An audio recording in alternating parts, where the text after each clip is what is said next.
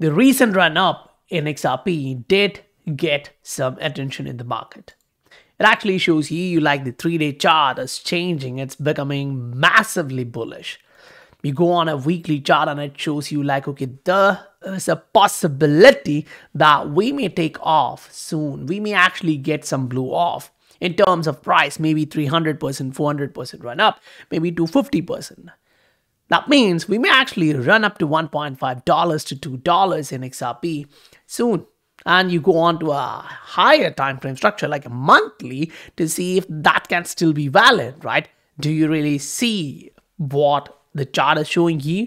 Is the possibility showing you a correction or a move to the upside? Because when you go on the short-term chart, maybe a 12-hour, maybe a 4-hour, it kind of gives you the narrative, okay, we went up, it's for sure, but now we are going to correct down. So where will the bottom be? And if we are bouncing off, where are we going next?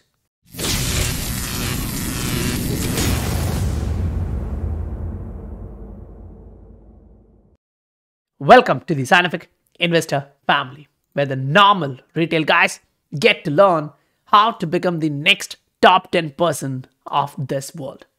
While we discuss everything from fundamentals towards technicals, we also have to understand the fundamentals, the news, the narrative also play a role in attracting new money into the market.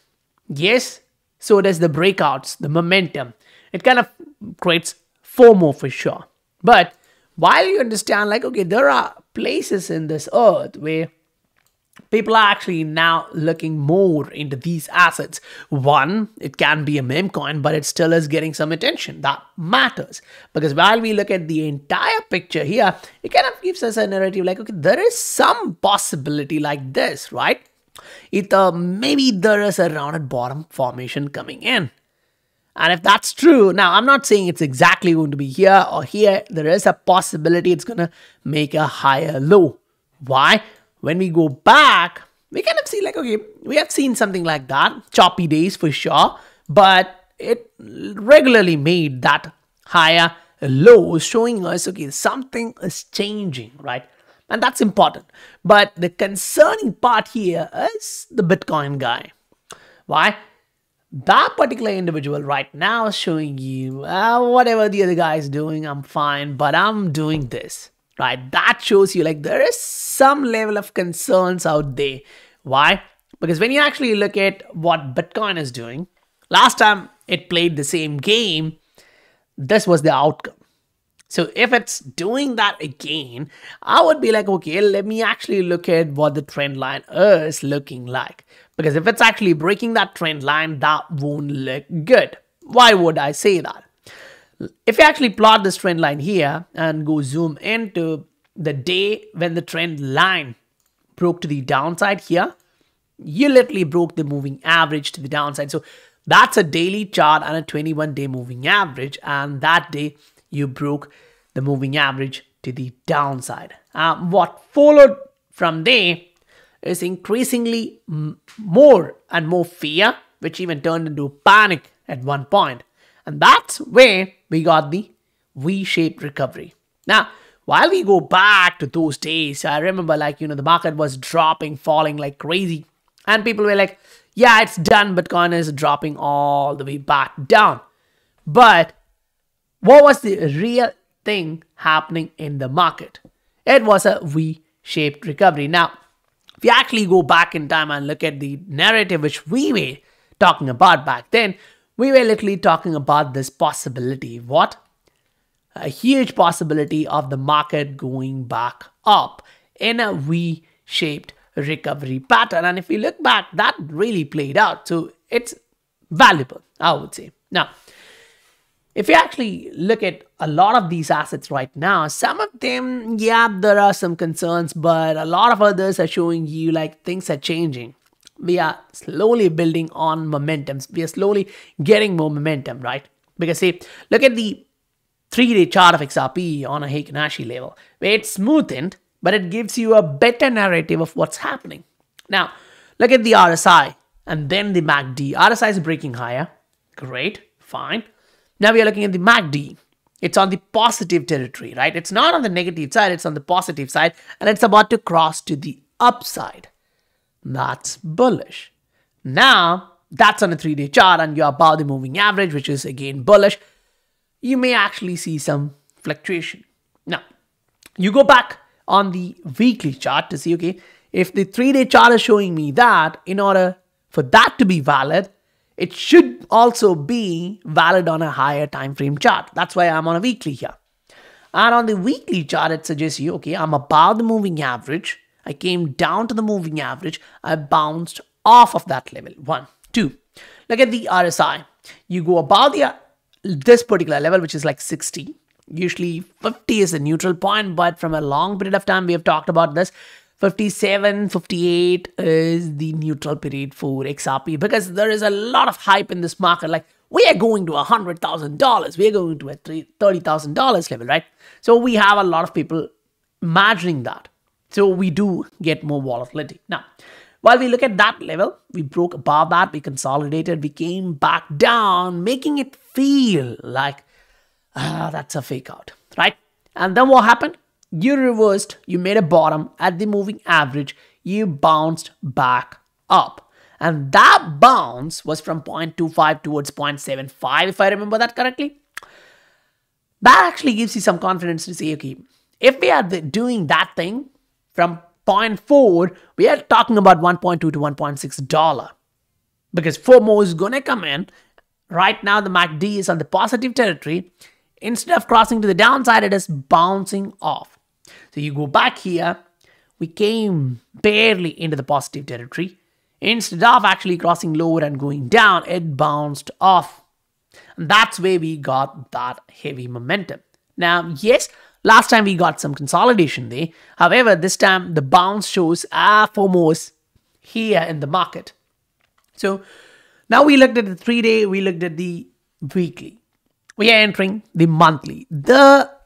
To be frank, I see like there is a possibility that 1 month of correction can still be there. The hidden number of painful days, maybe 5 days, maybe 15 days, whatever. It's still a possibility in the price side of things. Because when you reach the moving average, you kind of make a narrative like, I'm going down. That's a trap, and then goes up, right? And then here we haven't done that yet. So there is some kind of possibility. I would say 30% possibility. Why?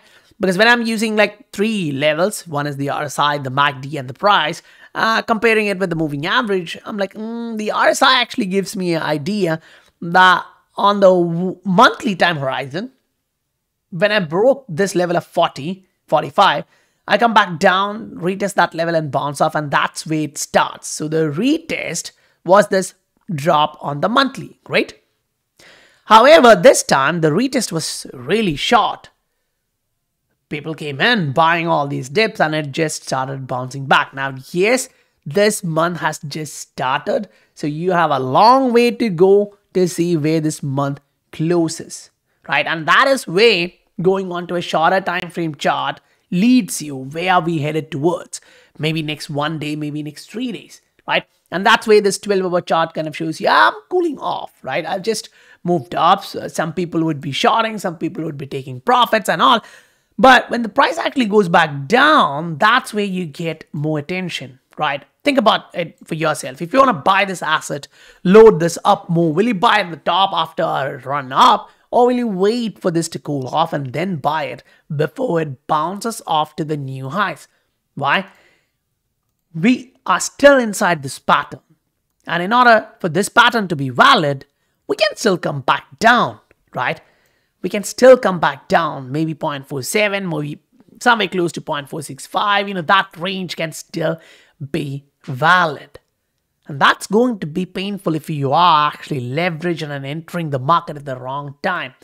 If you're heavily leveraged, that's going to be really bad. Now, on a short-term scenario, you're looking at the moving average. When you're breaking through the moving average, you actually increase the momentum to the downside. So that does matter while you're looking at that. So while you look at this, I would argue also look for the Bitcoin movements. Because Bitcoin movement kind of, pushes the market to the downside, right? Now we are watching that, okay, Bitcoin has slowly moved lower. below the close of the previous candle here. That was like 26,860. The daily close came in today with 26,800. So we broke that level. Great. So the daily actually shows you I'm breaking below the moving average. I'm turning bearish, at least for the short-term duration. I'm correcting lower. So that's where if you are someone who's looking to buy, you're looking at the weekly chart like, what does this show me? Literally, we have another 2 days to go, but we are already erasing the previous bullish week. We are already showing you that we can come back lower. That can be just a wick and you can go back up, because historically we have seen these patterns actually gets valid when that happens at a support level. Your major support level is here. Your major resistance level happens to be here. So you're in between that, right? So once you reach somewhere close to 24, and then if we get the same pattern, I would say that's great. Why? While you look at the moving average here, you can see the way we are fluctuating. Remember in yesterday's video, we did talk about something, right? Something a little bit funnier. Meaning when people actually come out and say, yeah, I'm looking at the downside, and at some point they're like, nah, now I'm not looking at that particular downside. I'm thinking like it's going to go up. Yeah, psychology in the market is changing, which means now it's going to drop because most of them are going to think it's going to go up. It's going to drop. Great. And that's going to be an opportunity for you if you're already anticipating that and you're ready to buy those dips. That's where things get really interesting. And say, does all the assets move together? Does all the assets kind of blast off? No. You go look at the return rates for the last quarter and you'll see like the injective protocol has already doubled, right? The render has already doubled and it has corrected too, right? Now you look at others and XRP is there in one of the top performing assets, but it's not up to like 120, 150%, which means it has a long way to go to the upside. Why would I say that? Look at the last 30 days. Look at the last 7 days. It's just starting to go back up. So it means for them, they reach the recent top and they're correcting lower or cooling off before they take off again. Great. But XRP has not yet completed that phase. And that's where it gets a little bit messier. Meaning for those who are in XRP, you need to understand the weekly is super bullish. You're going up, you're going up, you're going up, right? You actually took like 1, 2, 3, 4 candles to the downside, and by the 3 candles, you're already at the top. Great. So we still have a couple of days for XRP to close this week. And we need to actually see like, okay, how that's going to turn out. Because historically speaking, there is a huge possibility that this particular pattern can also happen to be a rising 2 pattern, right? You actually give a 2 candle continuation pattern, which would actually look like this can happen very quickly. And if that's coming in the market, that means, buy the dip guys would have hard time, right? We are looking for like, okay, if we get that hit and we cool down, that's a huge possibility. That's a great thing to watch. But then the market usually says like, I'm going to the other direction. Now, one of my concern would be like, look at the level of RSI dropping. It may have to retest this. So even if it actually goes up right now and get rejected close to 0.53, I would be concerned. Because the RSI will show you a divergence at that point and Bitcoin is showing you to the downside. So there is a mixed approach in the market. So unless you break this level of 0.53 and close above that, short term being bullish is going to be really hard. Yes, medium to long term, this asset just changed the trajectory. It's going higher. It's moving rapidly to the upside with the monthly showing you that yes, the monthly close is extremely bullish. So you are just below the moving average, so we may actually get some kind of volatility before we actually burst through that moving average. And once we do, which we can do so easily because that's somewhere close like 0.55. And right now we are at 0.5, so bursting through that won't be a big deal. But for sure, the market in the first 100 shows, okay, XRP is one among those assets which can actually do well.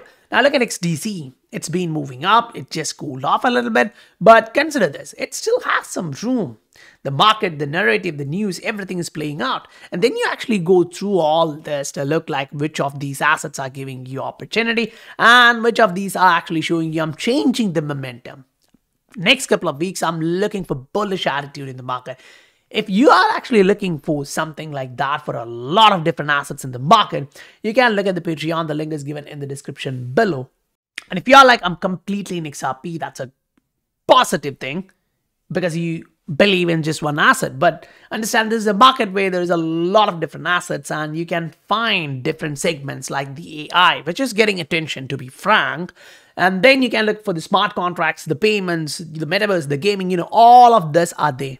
So having some level of diversification would be better within the crypto ecosystem because crypto is risky. If something goes wrong and news and narrative change, that's going to impact the price action for sure on the short term. And if your horizon is shorter, this is going to impact you severely. So if you are looking for, now I'm not worried about next couple of days and next couple of weeks. I'm here for long term. And I've already been waiting on this asset for some time and I understand that the market is reversing and this is just going to be another leg where the market come to test the level of support before it actually move back up. And if you're that guy and you understand the market well, great, that's perfect. And guys, if you receive value for your time in this channel right now, please do hit that like button for me. That helps the channel a lot. I'll meet you guys on the next video. Bye for now.